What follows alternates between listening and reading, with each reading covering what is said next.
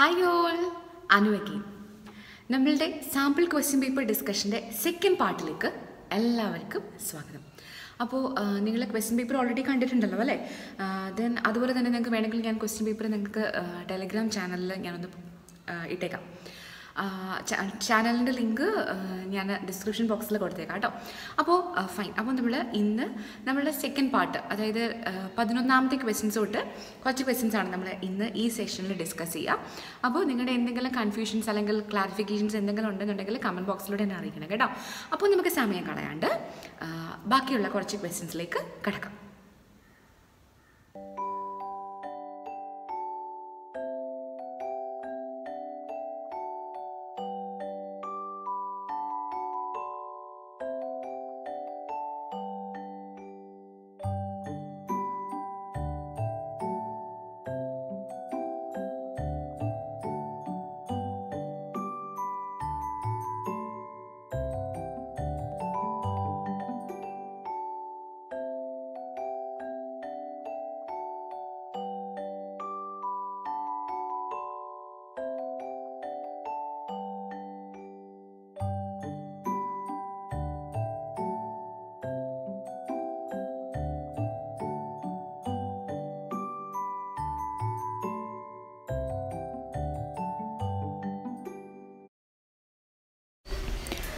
ഇന്ന് നമ്മൾ കാണാൻ പോകുന്ന അടുത്ത ക്വസ്റ്റ്യൻ ഇതാണ്.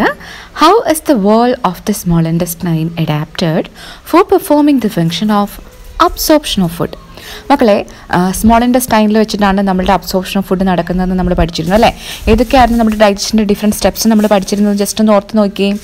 Injection, digestion, absorption, assimilation and egestion. ഇതിൽ അബ്സോർപ്ഷൻ നടക്കുന്ന സ്ഥലം സ്മോൾ ഇൻറ്റസ്റ്റൈനിലായിരുന്നു സ്റ്റാർട്ട് ചെയ്യുന്നത്. അപ്പോൾ അവിടെ എങ്ങനെയായിരുന്നു നമ്മൾ പഠിച്ചിരുന്നു അല്ലേ? ഫിംഗർ ലൈക്ക് പ്രൊജക്ഷൻസ്, വില്ലിയുടെ സഹായത്തോടു കൂടിയാണ് നമ്മുടെ അബ്സോർപ്ഷൻ ഈസി ആക്കുന്നത്. അപ്പോൾ ഇങ്ങനെ ഫോൾഡുകളായിട്ട് ആൻഡ് ഇവരിൽ മൈക്രോവില്ലിയും കൂടെ ഉണ്ടെന്ന് നമ്മൾ പഠിച്ചിരുന്നു അല്ലേ? അപ്പോൾ ഈ ഒരു സ്ട്രക്ചർ കാരണം എന്താ സംഭവിക്കുക? സർഫസ് ഏരിയ കൂടുമ്പോൾ എഫക്റ്റീവ് അബ്സോർപ്ഷൻ റേറ്റും കൂടും. അപ്പോൾ ശരിക്കും എങ്ങനെയാണ് സ്മോൾ ഇൻറ്റസ്റ്റൈൻ അഡാപ്റ്റഡ് ആയിരിക്കുന്നത്? With the help of villus. Next question എന്താണെന്ന് വെച്ച് കഴിഞ്ഞാൽ, നമ്മൾ പഠിച്ചിരുന്ന ഓർക്കുന്നുണ്ടോ? ഹെർബിവോഴ്സും കാർണിവോഴ്സും വെച്ച് കമ്പയർ ചെയ്യുമ്പോൾ ഹെർബിവോഴ്സിൻ്റെ സ്മോൾ ഇൻറ്റസ്റ്റൈനിന് ലെങ്ത് കൂടുതലാണ് നമ്മൾ പഠിക്കുന്നുണ്ട്. എന്തായിരുന്നു അതിൻ്റെ റീസൺ പറഞ്ഞിരുന്നത്? കാരണം ഹെർബിവോഴ്സ് കൂടുതലും പ്ലാന്റ് പ്രോഡക്ട്സാണ് കഴിക്കുന്നത്. അതിൽ സെല്ലുലോസിൻ്റെ കണ്ടൻറ്റ് കൂടുതലാണ്. സെല്ലുലോസ് ഡൈജസ്റ്റ് ആയിട്ട് അബ്സോർബ്ഡ് ആവാനായിട്ട് ഒരുപാട് സമയമെടുക്കും. അപ്പോൾ കൂടുതൽ സമയം സ്മോൾ ഇൻറ്റസ്റ്റൈനിൽ ഫുഡ് നിന്നാലേ ഉള്ളൂ എഫക്റ്റീവ് ആയിട്ടുള്ള അബ്സോർപ്ഷൻ നടക്കുകയുള്ളൂ. അപ്പോൾ അങ്ങനെയുള്ള എഫക്റ്റീവ് അബ്സോർപ്ഷൻ എയ്ഡ് ചെയ്യാനായിട്ട് സ്മോൾ ഇൻറ്റസ്റ്റൈൻ്റെ ലെങ്ത് ഹെർബിവോഴ്സിൽ കൂടുതലാണ്. അപ്പോൾ അതിനെ ബേസ് ചെയ്തിട്ടുള്ളൊരു ക്വസ്റ്റ്യൻ ആണ്. Out of got and tiger ഇവരിൽ ആർക്കാണ് ലോങ്ങർ സ്മോൾ ഇൻറ്റസ്റ്റൈൻ ഉണ്ടാവുക? ഒബ്വിയസ്ലി ഹെർബിവോറിനായിരിക്കും ലോങ്ങർ സ്മോൾ ഇൻറ്റസ്റ്റൈൻ ഉണ്ടാവുക. അപ്പോൾ ഇതിൽ ആർക്കാണ്? ഗോട്ടിനാണ്. നമുക്ക് നെക്സ്റ്റ് ക്വസ്റ്റ്യനിലേക്ക് പോവാം. അടുത്ത് നമ്മൾ ഡിസ്കസ് ചെയ്യുന്ന ക്വസ്റ്റ്യൻ നമ്മുടെ അവർ എൻവയോൺമെൻറ്റ് ചാപ്റ്ററിനകത്തെ ഒരു കൺസെപ്റ്റ് ബേസ്ഡ് ആണ്. Explain how ozone being A deadly poison can still perform an essential function four our environment. അപ്പോൾ ഓസോൺ ലെയർ, ഓസോൺ എന്ന് പറഞ്ഞാൽ എന്തായിരുന്നു? O3. അപ്പോൾ O3 എന്ന് പറയുന്നത് നമ്മളുടെ എർത്ത് സർഫസിൽ ഒരു ഡെഡ്ലി പോയ്സൺ ആണെന്ന് പറഞ്ഞിരുന്നു. ദെൻ പിന്നെ എങ്ങനെയാണ് സ്റ്റിൽ എൻവയോൺമെൻറ്റിനെ അത് പ്രൊട്ടക്ട് ചെയ്യുന്നത്? എങ്ങനെയായിരുന്നു? ഓസോൺ ലെയർ ശരിക്കും ഒരു ബ്ലാങ്കറ്റ് പോലെ ആക്ട് ചെയ്തിട്ട് ഹാംഫുൾ ആയിട്ടുള്ള UV റേസിൻ്റെ റേഡിയേഷൻസിനെയൊക്കെ അബ്സോർബ് ചെയ്യുമായിരുന്നു അല്ലേ? അപ്പോൾ ശരിക്കും UV റേസ് ആൻഡ് റേഡിയേഷൻസിനെ പ്രിവെൻറ്റ് ചെയ്തുകൊണ്ടാണ് ശരിക്കും ഓസോൺ ലെയർ നമ്മളുടെ എൻവയോൺമെൻറ്റിനെ പ്രൊട്ടക്റ്റ് ചെയ്യുന്നത്.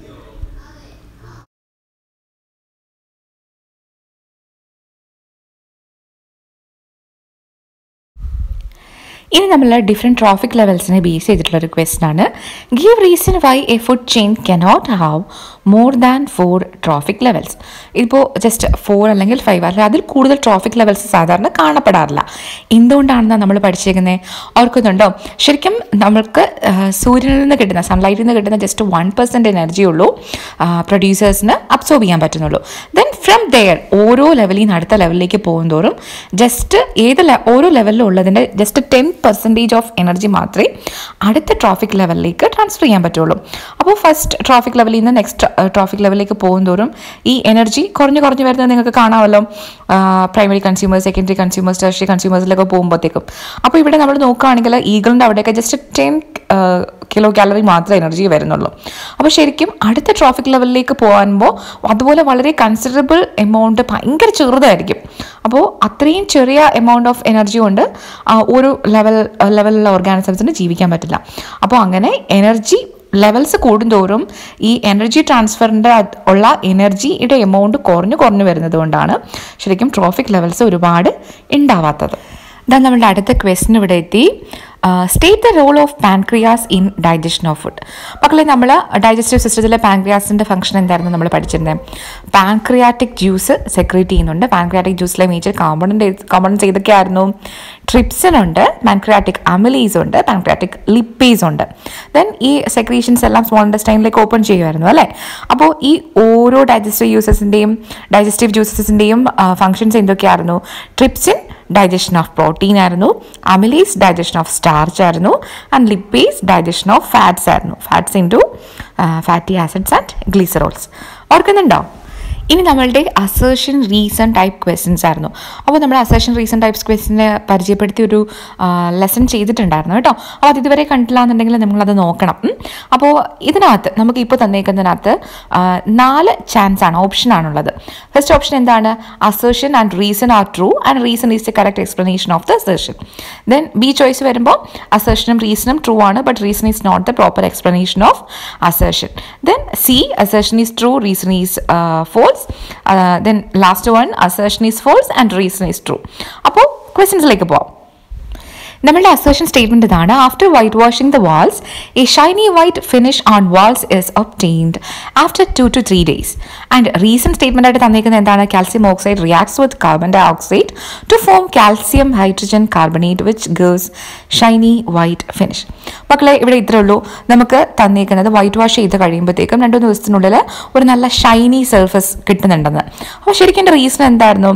വൈറ്റ് വാഷ് എന്ന് പറഞ്ഞാൽ എന്തായിരുന്നു? കാൽസ്യം ഹൈഡ്രോക്സൈഡ് ആയിരുന്നു അല്ലേ വൈറ്റ് വാഷ് പ്രസന്റ് ചെയ്തേക്കുന്നത്.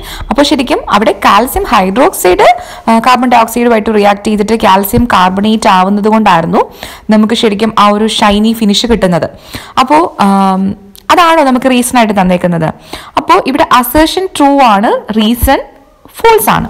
നമ്മൾ ശരിക്കും ഈ റിയാക്ഷൻ പഠിക്കുന്നുള്ളത് കൊണ്ട് ഞാൻ നിങ്ങൾക്ക് ആ ഒരു ഇക്വേഷൻ ഒന്ന് ഓർത്തെടുക്കാനായിട്ട് തന്നതേ ഉണ്ടായിരുന്നുള്ളൂ കേട്ടോ. കാൽസ്യം ഹൈഡ്രോക്സൈഡ് എന്ന് പറയുന്നത് എന്തായിരുന്നു? CaOH ട്വൈസ് ആണ്. ദെൻ അതിൻ്റെ reaction with carbon dye oxide എന്തൊക്കെയായിരുന്നു പ്രോഡക്ട്സ്? CaCO3, കാൽസ്യം കാർബണേറ്റും വാട്ടറും. അതിനകത്ത് ഈ ഷൈനി ഫിനിഷ് കൊടുക്കുന്ന സബ്സ്റ്റൻസ് ആരാണ്? കാൽഷ്യം കാർബണേറ്റ് ആണ്.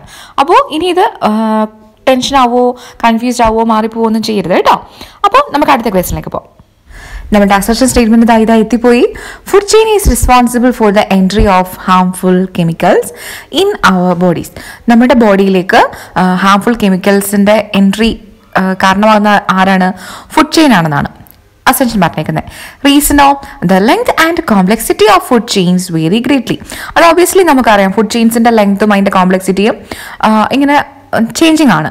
പക്ഷേ ഇതിൽ നമ്മൾ നോക്കുമ്പോൾ അസേർഷനും കറക്റ്റ് ആണ്, റീസണും കറക്റ്റ് ആണ്. പക്ഷേ റീസൺ എന്ന് പറയുന്ന അസേർഷൻ സ്റ്റേറ്റ്മെന്റിന്റെ പ്രോപ്പർ എക്സ്പ്ലനേഷൻ ആണോ? അല്ല. അപ്പോൾ നമ്മൾ ബോഡിയിലേക്ക് ഈ പറയുന്ന ഹാംഫുൾ കെമിക്കൽസ് വന്നു ചേർന്ന് ദെൻ ഓരോ ഫുഡ് ചെയിൻസ് കഴിയും തോറും നമ്മൾ ഈ കെമിക്കൽസ് ശരിക്കും നമ്മൾ ബോഡിയിൽ മെറ്റബോളൈസ് ചെയ്യാത്തതുകൊണ്ട് ദെൻ ഇങ്ങനെ ലാസ്റ്റ് ഫുഡ് ചെയിനിലെ അവസാനത്തെ ആളിലേക്ക് ഈ ഹാംഫുൾ കെമിക്കൽസ് എല്ലാം അക്യുമുലേറ്റ് ചെയ്യപ്പെടുന്ന ആ ഒരു പ്രോസസ്സിനെ നമ്മൾ പഠിച്ചിരുന്നു അല്ലേ? ബയോ മാഗ്നിഫിക്കേഷൻ അല്ലെങ്കിൽ ബയോളജിക്കൽ മാഗ്നിഫിക്കേഷൻ. അപ്പോൾ ശരിക്കും ഈ ബയോളജിക്കൽ മാഗ്നിഫിക്കേഷന്റെ കാരണം അല്ലെങ്കിൽ അതെന്ന് പറയുന്നത് ഫുഡ് ചെയിനിലെ പല തരത്തിൽ ലെങ്ത് ഉണ്ടാവാം, പല ലെവൽസ് ഉണ്ടാവാം എന്നുള്ളതുമായിട്ട് റിലേറ്റ് ചെയ്തിട്ടൊന്നുമില്ല. അപ്പോൾ ശരിക്കും ഇവിടെ അസേർഷന് കറക്റ്റ് ആണ്, റീസണ് കറക്റ്റ് ആണ്. പക്ഷെ രണ്ടും അതായത് റീസൺ എന്ന് പറയുന്ന അസേർഷന്റെ പ്രോപ്പർ എക്സ്പ്ലനേഷൻ ഒന്നും അല്ല. നമ്മുടെ അസേർഷൻ സ്റ്റേറ്റ്മെന്റ് ഇതാണ്. Greater number of individuals are present in lower trophic levels and reason ആയിട്ട് തന്നേക്കുന്നത് എന്താണ്? The flow of energy is unidirectional. മക്കളെ, ഇവിടെയും രണ്ടും കറക്റ്റ് സ്റ്റേറ്റ്മെന്റ്സ് ആണ്. പക്ഷേ അസേർഷൻ സ്റ്റേറ്റ്മെന്റിന്റെ പ്രോപ്പർ ആയിട്ടുള്ള ഒരു എക്സ്പ്ലനേഷൻ അല്ല റീസൺ ആയിട്ട് തന്നേക്കുന്നത്. നമുക്കറിയാം, ശരിക്കും പറഞ്ഞു കഴിഞ്ഞാൽ ലോവർ ട്രോഫിക് ലെവൽസിൽ ഒരുപാട് എനർജി കിട്ടുന്നതുകൊണ്ട് അവിടെ ഒരുപാട് നമ്പർ ഓഫ് ഓർഗാനിസംസ് ഉണ്ടാവും. പക്ഷേ ട്രോഫിക് ലെവൽസിന്റെ മുകളിലേക്ക് പോകും തോറും എനർജി ഫ്ലോ, അതായത് നമുക്കറിയാം 10% റൂൾ അല്ലേ? അപ്പോൾ അതുപോലെ വെറും 10% മാത്രമേ അടുത്ത ട്രോഫിക് ലെവലിലേക്ക് കിട്ടുന്നുള്ളൂ.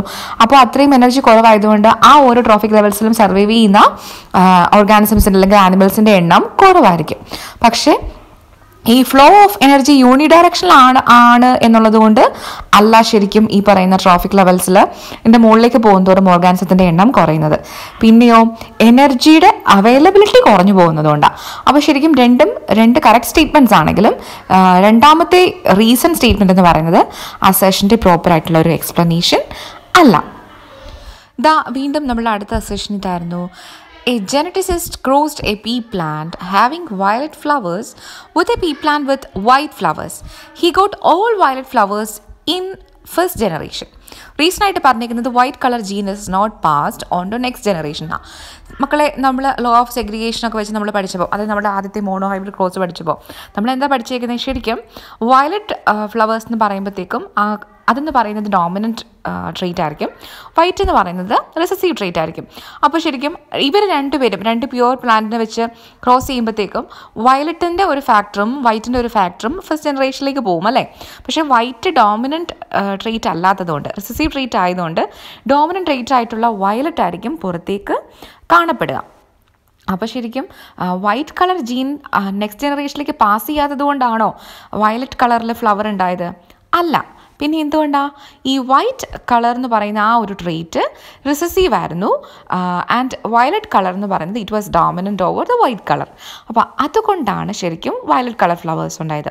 അപ്പോൾ അസേഷൻ കറക്റ്റാണ്, റീസൺ ഫോൾസ് ആണ്. ഇനി നമ്മളുടെ ക്വസ്റ്റ്യൻസിൻ്റെ പാറ്റേൺ ചേഞ്ച് ചെയ്യുകയാണ് അല്ലേ. ഇവിടെ നമുക്ക് തന്നേക്കുന്ന ഇൻസ്ട്രക്ഷൻ എന്താണ്? ക്വസ്റ്റ്യൻ നമ്പർ 17 to 20, ഈ ഓരോ 17, 18, 19, 20 ഈ ഓരോ ക്വസ്റ്റ്യൻസിലും 5 സബ് ക്വസ്റ്റ്യൻസ് വെച്ചിട്ടുണ്ട്. പക്ഷേ ഇതിൽ നമുക്ക് ഏതെങ്കിലും 4 സബ് പാർട്ട് ആൻസർ ചെയ്താൽ മതി. അപ്പോൾ ശരിക്കും ഇതിലത് 17ാമത്തെ ആദ്യത്തെ ക്വസ്റ്റ്യൻ, അതിൻ്റെ 5 സബ് പാർട്സ് ഉണ്ട്. അപ്പോൾ അത് സോൾവ് ചെയ്യുന്നതിന് മുമ്പ് നമുക്ക് വായിക്കാനായിട്ട് നമുക്കൊരു ചെറിയ പാരഗ്രാഫ് വന്നിട്ടുണ്ട്. അതായത് ഇതിനെ ബേസ് ചെയ്തിട്ട് അല്ലെങ്കിൽ ഇതിനെ റിലേറ്റ് ചെയ്തിട്ടുള്ള ക്വസ്റ്റ്യൻസ് ആണ് അടുത്തത് വരുന്നുള്ളതാണ്. എന്താ നമ്മുടെ ക്വസ്റ്റ്യൻ തന്നിരിക്കുന്നത്? All living cells require energy for various activities. This energy is available by the break down of simple carbohydrate into oxygen or without using oxygen. അപ്പോൾ ശരിക്കും ഇതിനെ വെച്ചിട്ടുള്ള ക്വസ്റ്റ്യൻ ആയിരിക്കും അല്ലേ. അപ്പോൾ നമുക്ക് ഇതിൻ്റെ സബ് ക്വസ്റ്റ്യൻസ് ഏതൊക്കെയാണെന്ന് നോക്കാം. നമ്മളുടെ ആദ്യത്തെ ക്വസ്റ്റ്യൻ ഇതാണ്. Energy in the case of higher plants and animals is obtained by. അപ്പോൾ നമുക്ക് higher plants and ആനിമൽസിൽ energy obtain ചെയ്യുന്നത് എങ്ങനെയാണെന്ന് ചോദിച്ചേക്കുന്നത്. ഓപ്ഷൻസ് ഏതൊക്കെയാണ്? Breathing, tissue respiration, organ respiration and digestion of food. അപ്പോൾ നമ്മുടെ ആൻസർ വരുന്ന ഏതാണ് മക്കളെ? ടിഷ്യൂ റെസ്പിറേഷൻ ആണല്ലേ. അപ്പോൾ ഇതിനെ റിലേറ്റ് ചെയ്തിട്ട് വരുന്ന ഇതിൻ്റെ അടുത്ത നെക്സ്റ്റ് സബ് ക്വസ്റ്റ്യൻ ഏതാണെന്ന് നമുക്ക് നോക്കാം. ഇവിടെ കണ്ടോ, ഒരു അത്ലറ്റ് 400 മീറ്റർ റേസിൽ ഓടുകയാണ്. പക്ഷേ ഓടി ഒരു കുറച്ച് സമയം കഴിയുമ്പോഴത്തേക്കും അദ്ദേഹത്തിൻ്റെ ബ്ലഡിൽ ലാക്റ്റിക് ആസിഡിൻ്റെ കോൺസെൻട്രേഷൻ കൂടുതലാണ്. അതായത് ലാക്റ്റിക് ആസിഡിൻ്റെ പ്രൊഡക്ഷൻ കൂടുന്നുണ്ടെന്നുള്ളതാണ്. ഇത് ശരിക്കും എന്ത് പ്രോസസ്സുമായിട്ട് റിലേറ്റ് ചെയ്തിട്ടുള്ളതാണെന്നാണ് നമുക്ക് ഓപ്ഷൻസ്. അപ്പോൾ നമുക്ക് ഈ ലാക്റ്റിക് ആസിഡ് പ്രൊഡക്ഷൻ എവിടെയാണ് നമ്മൾ പഠിച്ചേക്കുന്നത്? നമ്മൾ അനീറോബിക് റെസ്പിറേഷനിലായിരുന്നു അല്ലേ. നമ്മൾ ആനിമൽ ടിഷ്യൂസിൽ അല്ലെങ്കിൽ ആനിമൽ സെൽസിൽ നടക്കുന്ന അനീറോബിക് റെസ്പിറേഷനിലായിട്ട് എന്താ പഠിച്ചേക്കുന്നത്? ലാക്റ്റിക് ആസിഡിൻ്റെ പ്രൊഡക്ഷൻ പഠിച്ചേക്കുന്നത്. അപ്പോൾ ഇവിടെ ഓപ്ഷൻ ഏതാണ്? Anaerobic respiration. Again respiration base ചെയ്തിട്ടുള്ള ഒരു ക്വസ്റ്റ്യൻ ആണ്. നമുക്ക് 2 പ്ലോട്ട് തന്നിട്ടുണ്ട്. എന്തായിരുന്നു? ശരിക്കും ഒരു അത്ലറ്റ് ഫുൾ സ്പീഡിൽ ഓടുമ്പോഴത്തേക്കും അവിടെയുള്ള എനർജി സപ്ലൈഡിനെ ബേസ് ചെയ്തിട്ടുള്ള 2 പ്ലോട്ട് തന്നിട്ടുണ്ട്.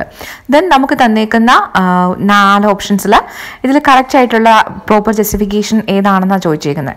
അപ്പോൾ നമ്മൾ പ്ലോട്ട് എ നോക്കുവാണെങ്കിലോ ജസ്റ്റ് കൺസിസ്റ്റൻ്റ് ആയിട്ടുള്ള ഒരു പെർഫോമൻസ് ആണ് കാണുന്നത്, ഹൈ എനർജിയാണ്.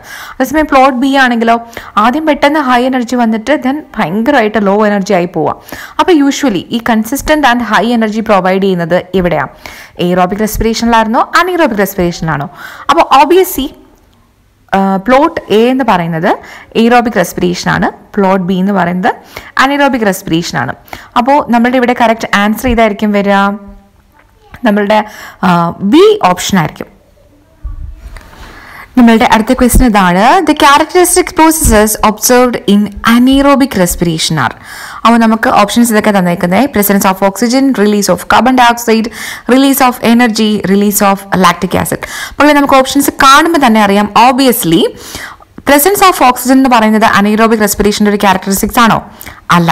Then carbon dye ഓക്സൈഡിൻ്റെ റിലീസും energy പ്രൊഡക്ഷനും lactic ആസിഡിൻ്റെ റിലീസും ഒക്കെ അനീറോബിക് റെസ്പിറേഷനിൽ നടക്കാറുണ്ട്. അപ്പോൾ ശരിക്കും നമ്മളുടെ ഓപ്ഷൻ സി 2, 3 ആൻഡ് 4 ആണ് ആൻസർ വരിക.